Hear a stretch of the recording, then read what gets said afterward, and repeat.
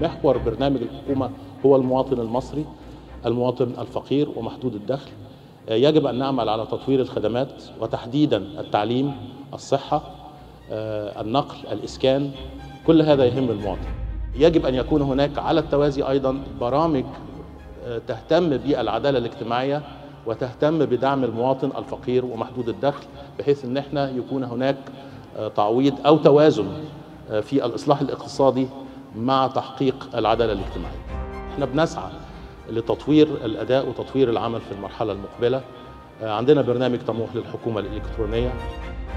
أطمئن كل المصريين وأطمئن كل محبي مصر بالتأكيد في الدول العربية الشقيقة وفي دول الخليج أن مصر آمنة الحمد لله، وأننا نتعامل مع الإرهاب وما يحدث بشكل عملي جدا، وإن شاء الله تنتهي هذه الظاهرة في أقرب وقت. نحن نعمل على إصلاح المنظومة جذب الاستثمار في المرحلة الحالية مع مجموعة من الزملاء، بحيث فعلا تتحقق فكرة الشباك الواحد.